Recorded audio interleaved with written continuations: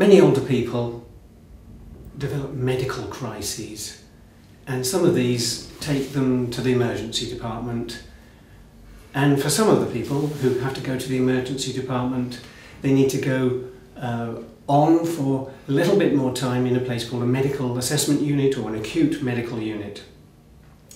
Now, some of the people who attend these medical admission units or acute medical units can be discharged after a small amount of time back home. But what we have found, and in particularly Simon Conroy here found, is that the outcomes of these people were not as good as we'd hoped.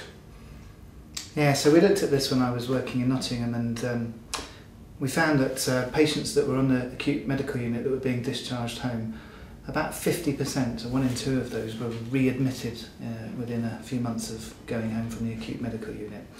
And we thought this was a really high number. There was also quite high levels of mortality, so people were dying.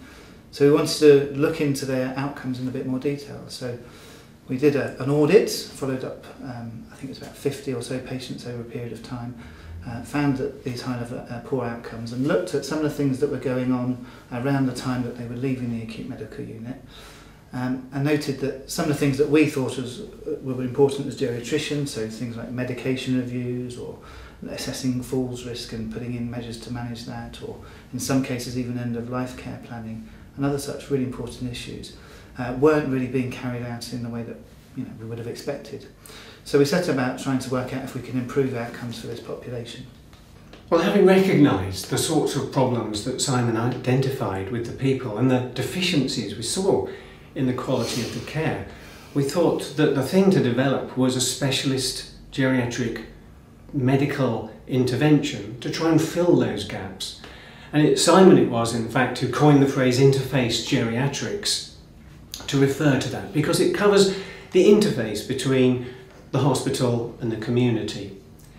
And so these specialist geriatric assessments were made by consultant geriatricians who saw the patients in the acute medical unit, but also were able to follow them up and see them at home.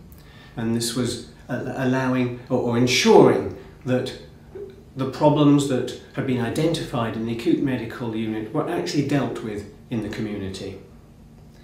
And having set this service up, we thought the next thing we needed to do was to evaluate the effects of this, and that's why we designed the study. The method we used was a individual patient randomised controlled trial comparing interface geriatrician intervention with usual care.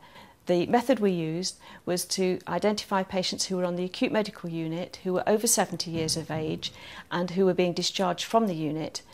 And to make sure that we recruited just the patients who were the higher risk of adverse outcomes, we recruited those patients who scored 2 or more on the Identification of Seniors at Risk tool, which is a simple 6-question tool. The intervention was assessment by a physician who was a specialist in geriatrician medicine, who assessed the patients on the acute medical unit before discharged, and then he followed them up into the community.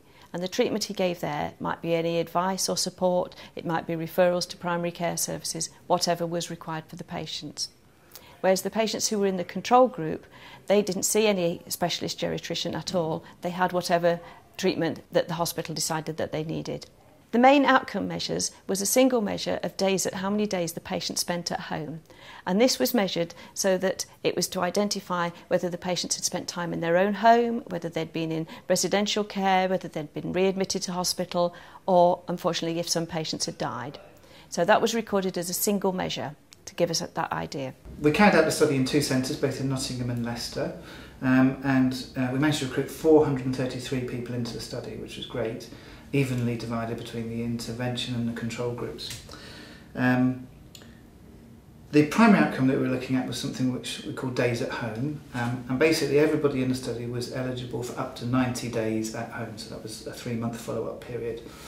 But if patients were readmitted to hospital during that time, and 54% of them were, so this was a population in whom adverse events or poor outcomes were being experienced. So any readmissions back into hospital, we took that length of stay off the 90 days. any days in a new or increased care home setting, so if they went from a residential home to a nursing home or a new care home placement, that came off the score. And also for people that died, we took those days away from the total of 90 days at home. And when we compared the two groups, we found that actually the days spent at home were very, very similar between both arms of the study. So in both groups, the mean days at home were about 80, and the confidence intervals were quite narrow, with 3 or 4 days either side. So we didn't think there was no statistically significant difference between the two study groups. We looked at a range of secondary outcome measures as well, not just the days at home.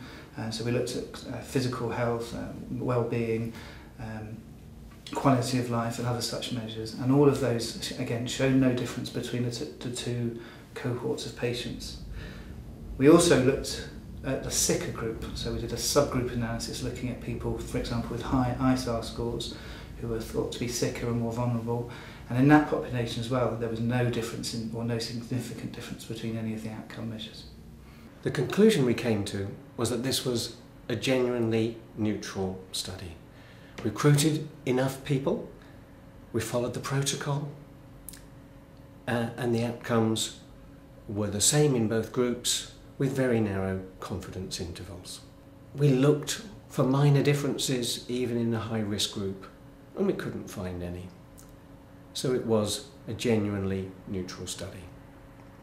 What this research told us is that medical assessment units, acute medical units, remain a key focus or point of focus for frail older people with medical crises. But a single isolated intervention with a specialist geriatrician wasn't enough to make any difference. But we know from research in more comprehensive interventions, comprehensive geriatric assessment as it's known, really does improve outcomes. And so we've realised that we think that our intervention just wasn't comprehensive enough, it wasn't multidisciplinary enough, and it wasn't integrated across the primary secondary care interface enough. And we think that is where the research now needs to go.